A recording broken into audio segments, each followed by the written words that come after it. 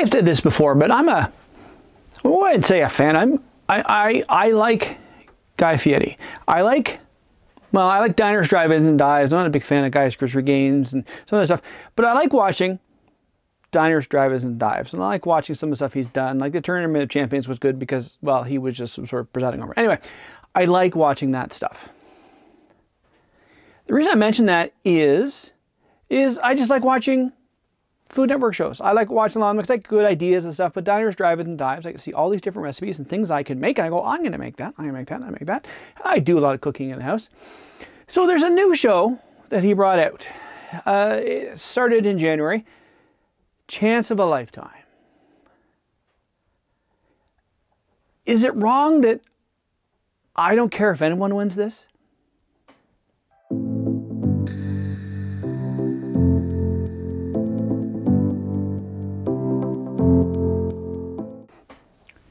Greetings, Dave here, DCP Effects.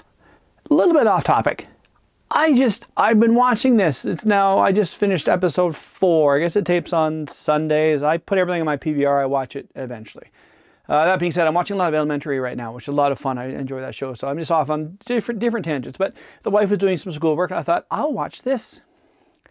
And I watched it, and I'm into episode 4, and I'm thinking, I don't care if any of the 6 of 7 people win this. Now, it's a dumb show. It's basically someone is going to come online. And if you don't know about Guy Fieri, he's got lots of restaurants all over the place. He's got a new one, which is basically, it's a higher-end fast food joint called Chicken Guy. If you watch any of his shows on Diners, Drive-Ins, and Dives, when he's at home cooking, he has Chicken Guy on his shirt a lot, that's the name of it.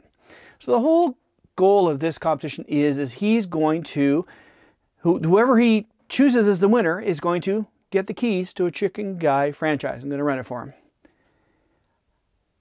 I don't know why you need a chef to do this. This is fast food. This is basically management. You don't need a chef. The thing is, of the 6 people there, they're all unlikable. Like, hey, so-and-so won. I don't care. I really don't. It's not entertaining at all. In fact, I read a few articles just because I was, in between fixing machines, looking at a few things. Here's something you can hate watch.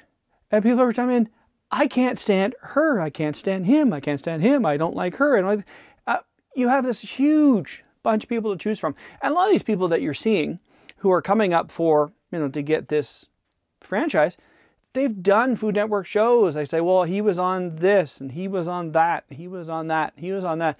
It's almost like, which this is what I think they're doing with Food Network Star, which they have for years. Food Network Star won. Can you tell me who won? No one remembers. Season 2, Guy won. And since then, he's bombastic. He's a bigger life character because that's how he's playing it. But some of the other ones who've won, who?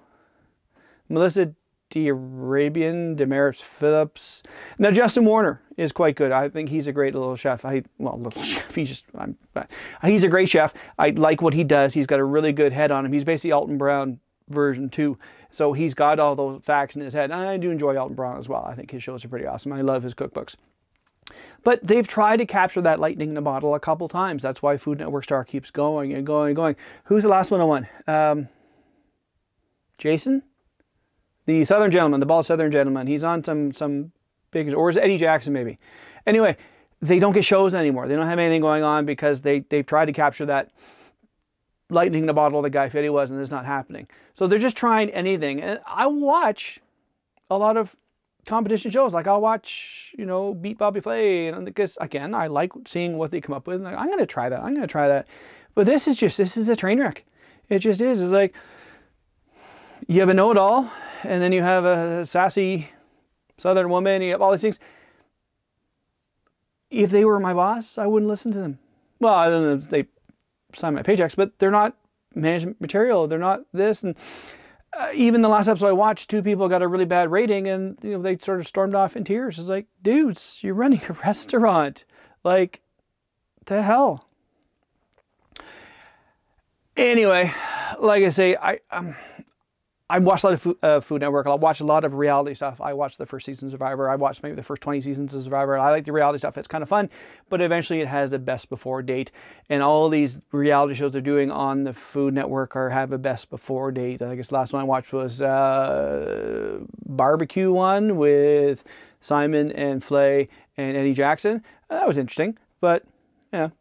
So I guess maybe it's just I'm getting older and it's not for me anymore. Maybe that's it. But these people are unlikable. I don't know why or who thought this would be a good idea to do this. Let's put 6 or 7 unlikable people on TV and see who sucks the least. Anyway. So that's it for today. That's just all I want to just rant about. It's just something that I thought why? So there you go. So that's it for today. Hope everyone's having a great day. We'll talk to you all later.